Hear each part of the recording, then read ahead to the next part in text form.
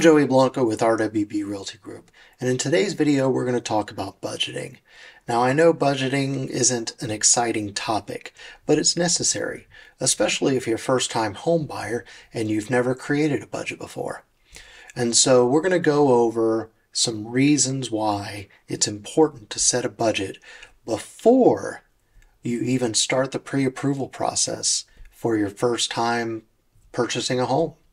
So let's get right into it. The first thing we're going to talk about is financial awareness. Now, I know this seems obvious. You have to be financially aware, right? Well, a lot of people aren't financially aware. Money comes in and money goes out. But are you telling it where to go? Or are you just wondering where it went? That's the important thing. And unless you're actually writing down a budget and laundry listing all of the items, all of the bills, all of your streaming subscriptions and your electric bill and your car payment. Hopefully you don't have one of those, but most people do. And laundry list all those, add them up, and then add your income in there, and then find out how much money you have left over. This is important when deciding how big of a house are you going to want to buy, or how big of a house can you even afford? And so I would recommend being financially aware before you even start the process. And so if you ever have any questions or need help on creating a budget, please reach out to me. I'm really geeky when it comes to the numbers and spreadsheets, and I would love to help you to create a budget to figure out which is going to be step 2, and that's determining affordability. Now, when we talk about determining affordability, we need to figure, we're not talking about being house poor here. We're talking about how much home can you afford responsibly. Responsibly is a pretty broad term. Some people believe that 25% of your income can go to housing. And I tend to follow along that same guideline. Others say 30%. If you ask the banks, I believe the banks will probably allow up to 50% of your income. And that, in my opinion, is irresponsible. But we could talk about that. We'll save that for another day. So once we determine the affordability, then we can go into the mortgage pre-approval process. And so you're going to get with your lender, and there are so many lenders to choose from. If you need a lender, you reach out to me. I've got one that I trust and that I work with, and I will send you off to them, and they will take care of you. And then you'll come back with your pre-approval letter. Now, let me warn you about the pre-approval letter. Like I said, the bank will allow you to borrow way more than anybody can afford. Their debt to income ratios are way different than what it should be, to be completely honest. And so they may say, oh, you're pre-approved for $400,000. Go get yourself a $400,000 house. Well, at the end of the day, if your income doesn't support a $400,000 house, then it would be irresponsible for you to go out and just buy whatever the bank says that you can afford. You need to put it into your budget. Say, okay, well, what's the payment on a $400,000 house? Okay, it's $3,000 a month. And I'm just guessing at what it would be. Who knows what it would be given the interest rate at the time that you're purchasing a home. But let's say it is $3,000 a month. Well, if your rent is $1,000 a month, then you need to pay yourself that extra $2,000 into your savings account, at least for a few months, to see what it feels like. And if it feels tight, well, then you can't afford it. Now, if you want to do the quick and easy math, you could say, okay, $3,000 a month, is that a quarter of my take-home pay? And so you would have to be bringing home $12,000 a month in order for that math to work out. If you're only bringing home $6,000 a month, well, that's not going to work out for you. So let's go on to step 4. And step 4, you've got your pre-approval in place. And I would say, okay, we're going to dip right into the home buying process and give us a call at RWB Realty Group. Well, you're going to want to do what I call it step 3B, and that's make sure that whatever you determined your affordability for a house payment, it's going to blend in with your long-term goals. Okay. When I say long-term goals, I'm talking about saving for retirement. I'm talking about saving for the kids' college funds. Are you going to be able to still do those things and afford the level of the house that you're looking for? So I'm just saying, think about those things before you make, that house commitment is going to be either a 15-year note or a 30-year note in most cases. And so 30 years is a long time. So you need to be thinking ahead about, kids' college funds, saving for retirement, and make sure that you add that into the budget so that your long-term financial planning is in place. Now, there's even another step before you start the home buying process, and that's emergency fund.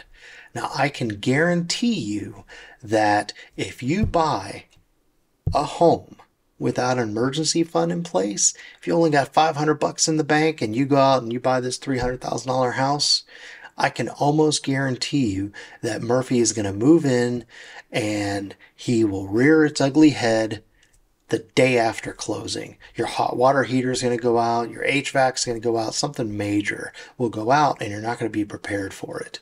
And so for those that don't know Murphy, I'm talking about Murphy's Law. That I guarantee that will happen. Now, if you're prepared for it, okay. If your hot water heater goes out, big whoop. You get another hot water heater and you move on. Because you had, 5,000, 10,000 in the bank, and it was no big deal. But if you only got $500 in the bank, hot water heater is a big deal. And you don't want to be dealing with that stress right when you're trying to move into your new home. And that rolls into my next point, reducing stress and increasing confidence. If you've got an emergency fund in place and you set a budget, well, you know what? The home buying process and being a homeowner is going to be relatively stress-free. If you haven't created a budget and you don't have an emergency fund in place, then home ownership is going to be a pretty stressful thing for you. So do yourself a favor, keep the stress levels low and create that budget and have an emergency fund before you even get started. Okay? Now we're going to go right into number 7, and number 7 is really important, and that's avoid overborrowing. Now, I can't say this enough. Now, the first time that I purchased a home, the very first home that I purchased, I let my realtor know that my budget was absolutely no more than $130,000. I did my budget and we did the practice, and $130,000 was all I could afford for a house. Well, of course, the realtor, and not knocking on realtors, I'm a realtor. Now, I don't practice this practice, but they did, and it is what it is. So I told my realtor that my budget was $130,000, and what did they do? The very first home that we went and looked at, and this was back before Zillow was big and Redfin and Trulia and all those things. Really, it was up to the realtor. I told the realtor what I was looking for. They picked out the homes, and we went and looked at 5 or 6 homes without me even really previewing them. And so the first house we go look at, asking price $180,000. Okay.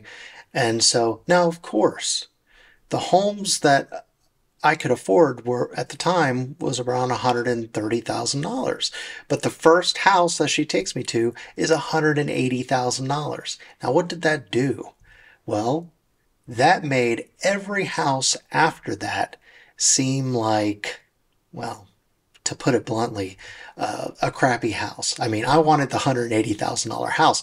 Those $130,000, $120,000 houses didn't even compare to the first house that she took us to see. And so it was super tempting to just, well, we'll just go get that $180,000 house. The bank would have loaned me $180,000, but we would have been house poor. You know, the only thing that we would have been able to afford is just paying that mortgage. We would have been able to enjoy, going to the movies and going out with our friends and so forth. And so you really need to think hard about over borrowing. All right. And so that leads us into the last thing. And so when you set your budget, let's say your budget is 200,000, right? Well, I would advise that you do not go look at houses that are over 200,000 because you're going to fall in love with them. They're going to have things that the homes in your price range aren't going to have. And so when you have a budget of, and I don't care what your price point is, if your budget's 200,000, 300,000, if your budget's $1 million, then that's your budget. If your budget's $1 million and you go look at a $2 million house, that house is going to have things that even the $1 million house doesn't have. So it doesn't matter what price point that you're in, but you need to prioritize your needs and wants. If your budget is 200,000 and you know you can afford that, and you really want a swimming pool and an outbuilding, well, I could tell you in the Oklahoma City Metro, for $200,000, you're not going to get a swimming pool and an outbuilding. You may not get either one of those. It's possible you could get one of them, maybe, if the house is a smaller house and they decided to put some money in on a pool. But you're going to really have to prioritize, what do you need versus what do you want? And that's that. I hope this video was helpful for you. Again, if you need help creating a budget or if you have any questions, feel free to reach out to me. You can email me, text me, Facebook Messenger, whatever you need to do to contact me. And as always, if you're in the market to buy or sell a home, give us a call at RWB Realty Group. We would love to help you. Thank you.